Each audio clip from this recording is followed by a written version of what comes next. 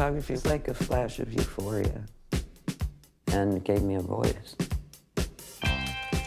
Once I started sharing the work, it was really heavy resistance, especially from male artists and gallerists who said, this isn't photography. Nobody photographs their own life. Dance, dance, dance. The photographer, Nan Goldin. She's a major name in the art world. The work was incredibly political.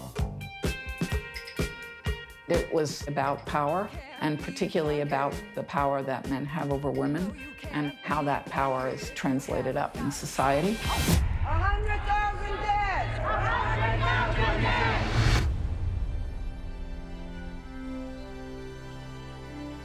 There's the Sackler family of the art world, the museum world, and philanthropy. And then there's the big pharma marketing and addiction and death.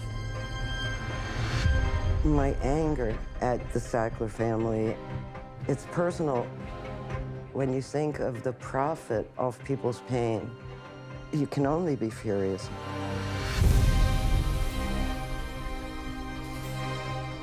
Nan said, I think we should take these people down.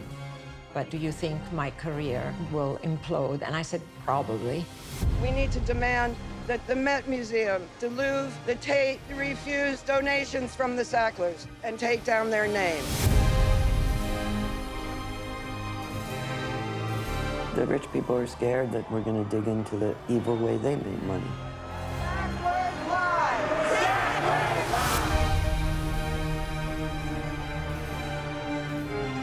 This is a watershed moment. People are actually beginning to rethink how we do things.